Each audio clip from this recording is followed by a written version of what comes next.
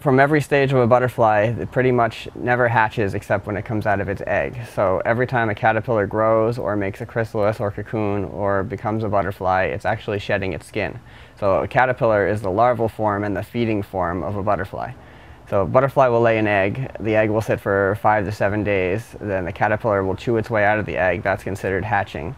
After that, it's molting. So the caterpillar is going to feed, and it has 5 instars, which is, it hatches from the egg. That's the first instar. It will molt 4 times and have 5 stages called instars.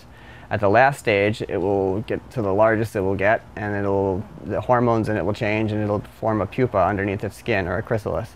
And it'll attach itself either upside down, or it'll make a little lasso, and it will sit there for about 24 to 48 hours, molt, shed its skin again, and become a chrysalis underneath. The chrysalis is actually the biggest change. The biggest physiological change between caterpillar to butterfly happens when it becomes a chrysalis. And the chrysalis is basically a mold of the butterfly. If you look at any chrysalis, you'll see the wings, the head, the antennas, the tongue, the abdomen, thorax. And what will happen is that'll sit for anywhere from 5 days, 7 days to 8 months, depending on the time of the year it is, because some of them spend the winter that way. And then the butterfly will hatch out of that. But it's not actually hatching, it's molting. It's called eclosing.